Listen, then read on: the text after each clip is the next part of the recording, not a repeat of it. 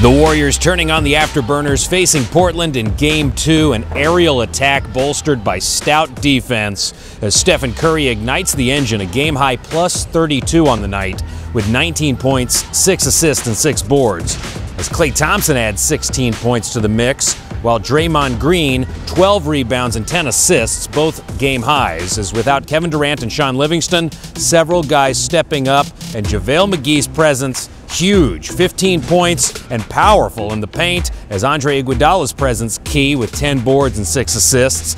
Add to it 13 points off the bench from Ian Clark, while Patrick McCaw in the start shines, delivering 9 points and 5 rebounds as the Warriors band together to take a 2-0 series lead, beating Portland 110-81 the final. We're not going to take credit for their missed shots. They missed some open ones that they hit in Game 1, but I think in general our defense was excellent tonight. We put a lot of pressure on them, and we stayed with it. And set a good tone right away. I mean, we held them to 17 in the first quarter, so got off to a great start, and our defense was the key. We did it from the jump tonight, and it had an effect on them. I think they were a little tired from Game 1 because they both exhausted a lot of energy.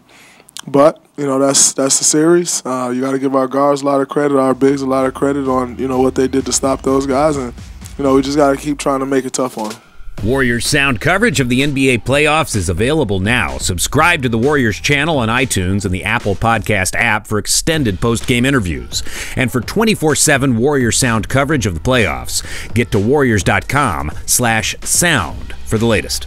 And now the series shifts to Portland for Games 3 and 4, where on Saturday we will see Game 3, and then Game 4 is coming up on Monday. I'm Lawrence Scott, and this is the NBA playoffs.